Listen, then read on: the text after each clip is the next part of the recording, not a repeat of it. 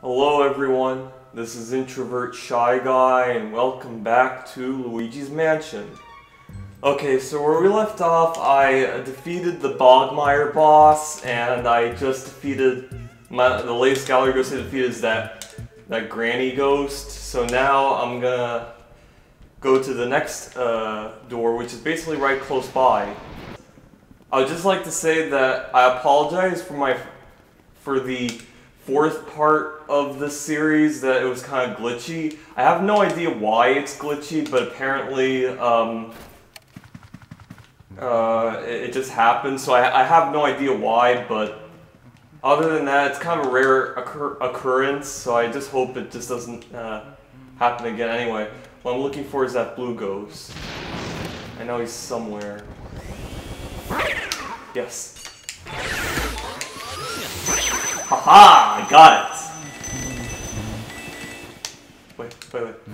Please don't disappear this. Got it. Nice. Alright, so I got the money, so now I can do this. For some reason you have to do that, and then they'll show up.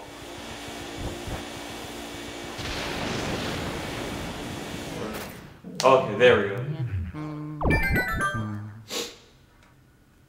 Hey mister, what are you doing over there all by yourself? Hey, why don't you play hide and seek with us?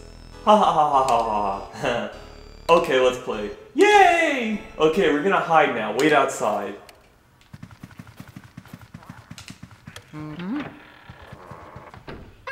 Okay, you can come in now.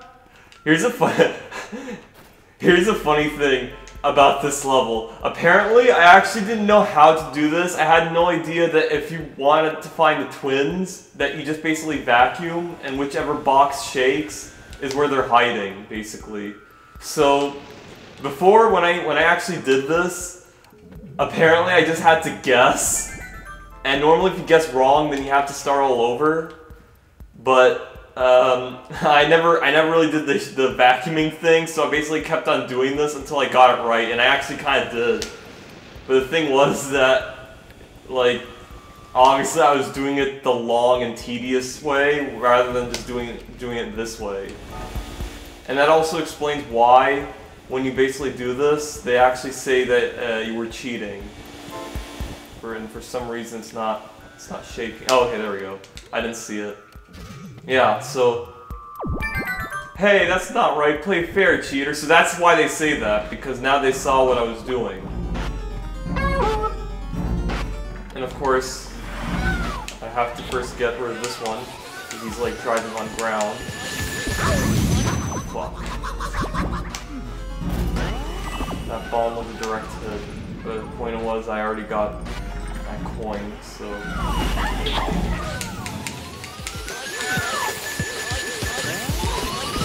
Not dropping any pearls, I'm assuming the last one would drop pearls. I got this one, so now focus on that one.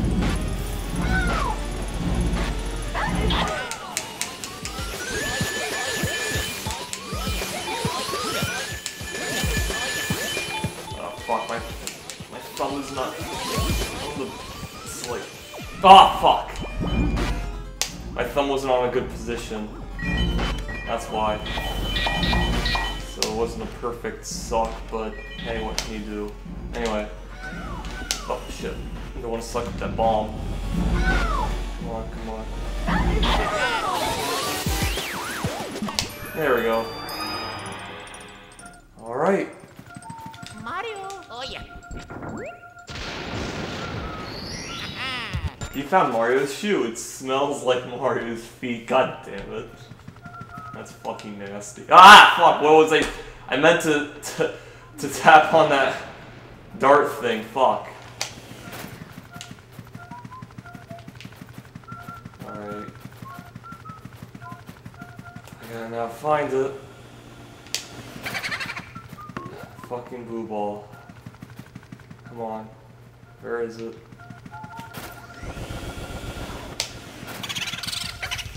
Call me Boris Unbarade, whatever he's saying, I don't know. Okay, now I went to Chauncey's room.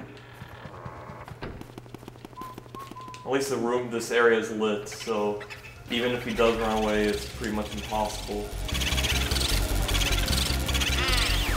There we go. Oh yeah, I have a special bit of information for you. You've seen some small ghosts other than the boos, haven't you? Well, I'm pretty sure they're ghosts freed from the paintings of the ghost artist Van Gogh. I had a pass. So wait, that's literally what? No. It's Van Gogh, not Vincent Van Gogh. I had a passel of trouble the first time I captured him. I know that artists strive to give life to their canvases, but this guy brought ghosts to life every time he picked up a brush. Okay, now send me the boo and all the data you've got. So of course this explains where those minor ghosts came from, because apparently that one particular gallery ghost that King Boo freed happened to be the creator of a few like ghost minions, I would say, the minor ghosts. So that's how they came up in the first place, because of him. And when you defeat him, you basically defeat all the minor ghosts, because now you destroy their creator, basically.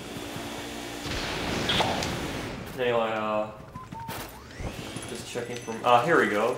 That's exactly what I was trying to do. Alright.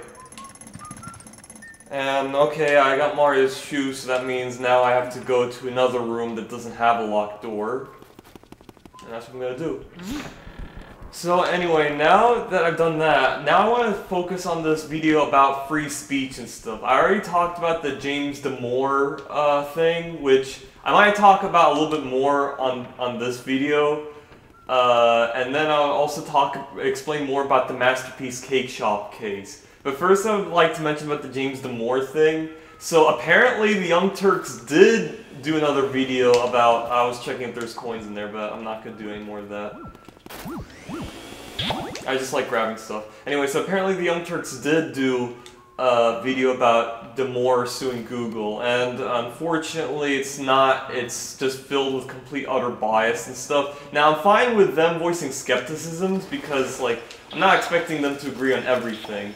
Like such as like, you know, the boos and stuff happening in Google, and I'm pretty sure it did happen, but I'm fine with them like not going along with it. Like after all, like just, you know, different opinions and stuff. The thing that bothered me about this video is that apparently like they haven't really done a lot of research into the lawsuit and stuff, and just base it off of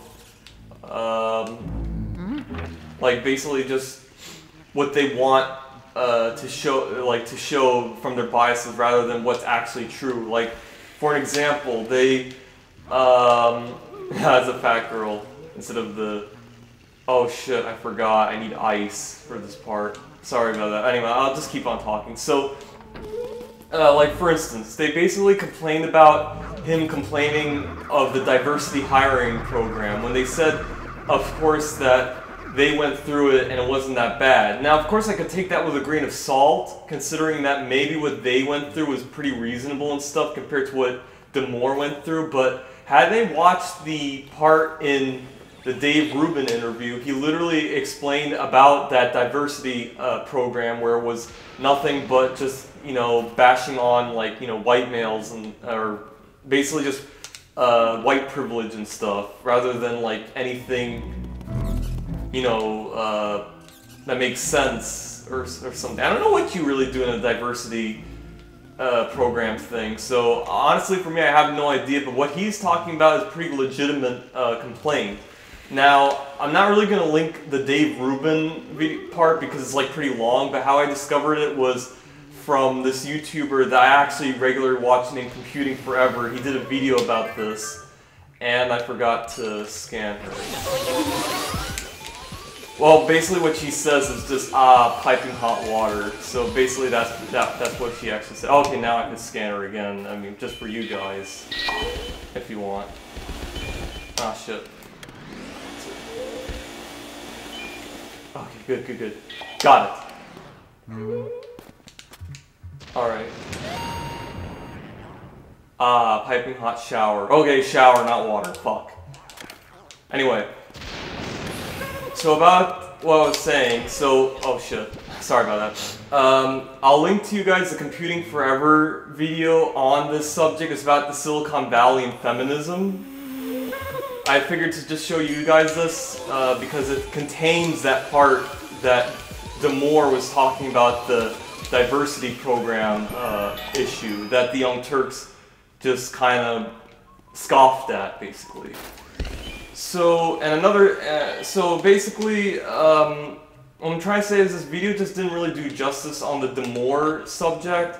I'm not saying they should completely go with him, but they should have at least said everything factual about this thing and voiced their opinion on it, and I'll be fine with that.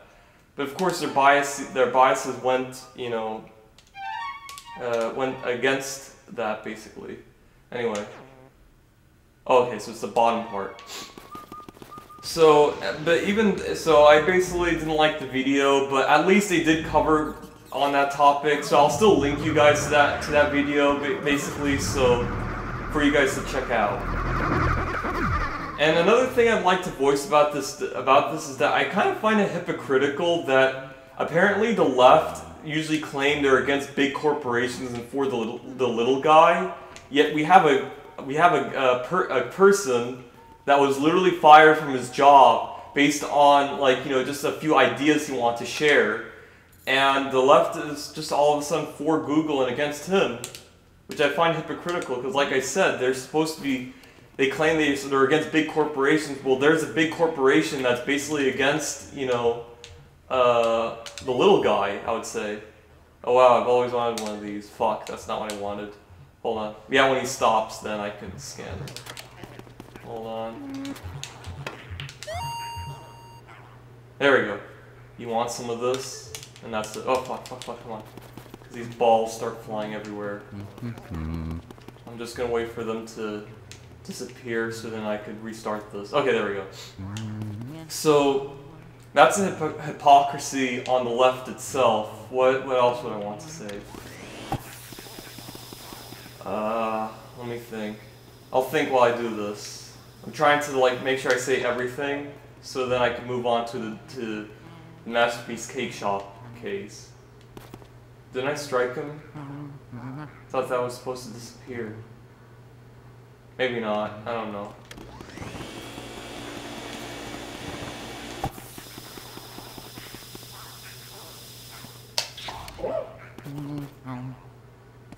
Oh, okay, it's working. His head's bobbing down. Alright. What else?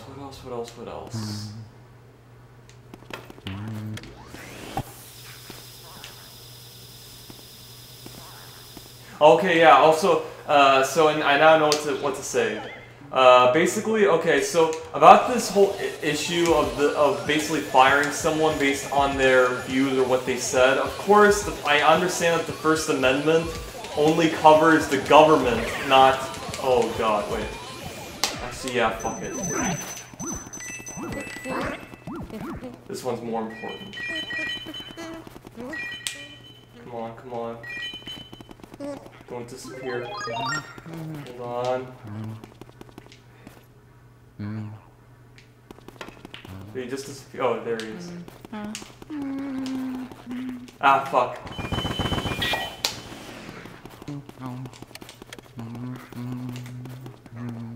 I'm not gonna leave until I get that blue ghost.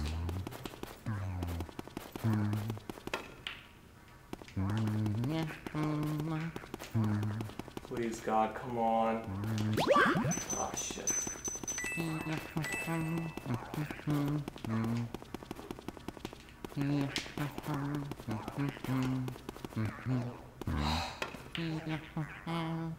So stay here until it crosses my path. Oh, come on.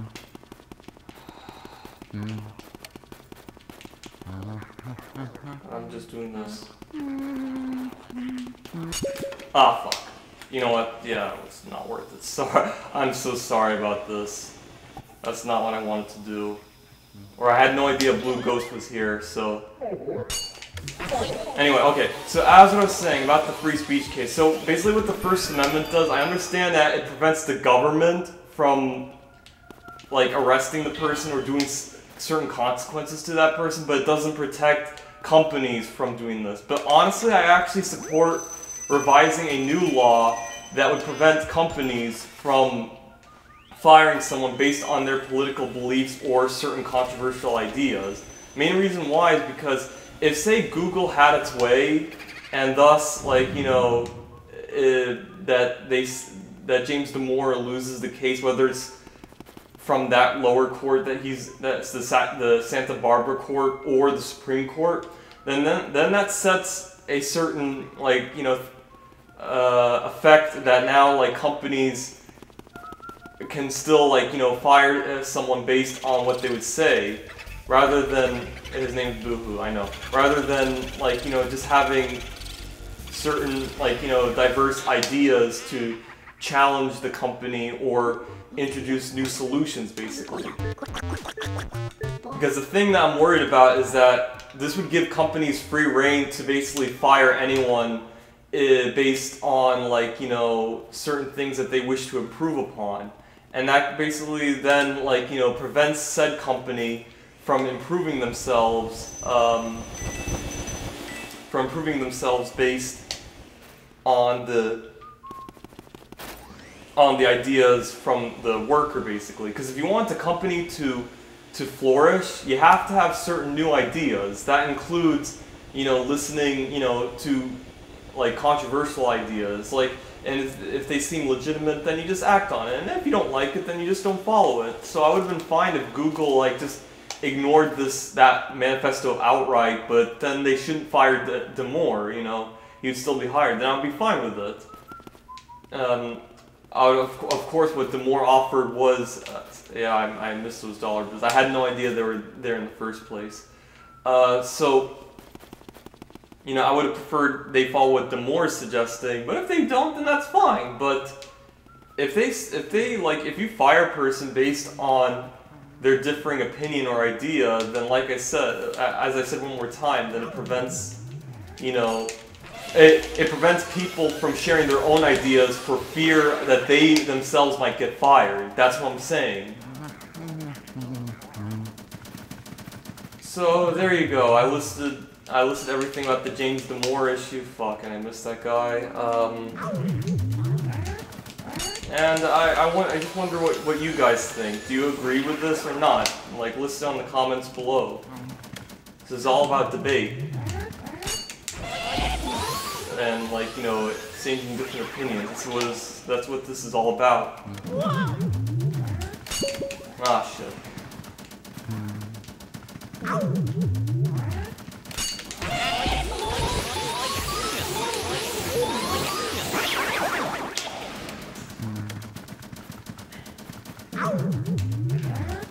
Also, I guess another thing I'll just point out one more time is that I really, like, wish that the Google board would fire the guy that fired him, Sundar Pichai, because he's just a huge SJW.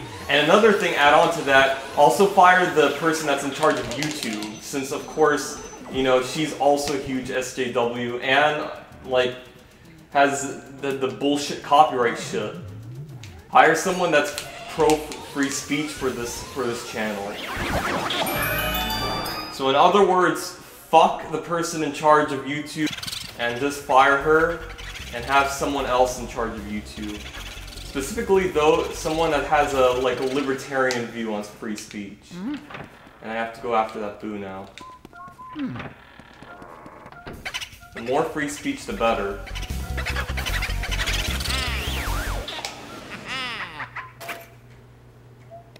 Luigi.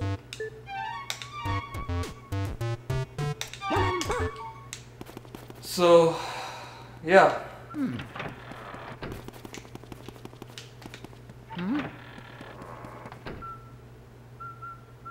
Oh, I'm guessing it's another Mario item. It's Mario's glove. I knew it. We found Mario's glove. Ew, it's a little sweaty. God. Oh, good. Oh, wait, I'm already full. Can't believe I missed some of the stuff back there. But then again, that's what happens when you're talking about political stuff. So I guess I'm officially, I think I'm done talking about the Damore issue. I might talk about a little bit more, later if something else comes up. Who knows? So, okay, so now what I want to move on to next, let me actually check something. I have one more item.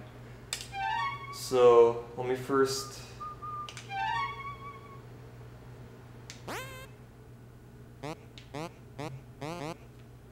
One more. Yeah, I have to do the star room now. But I need water.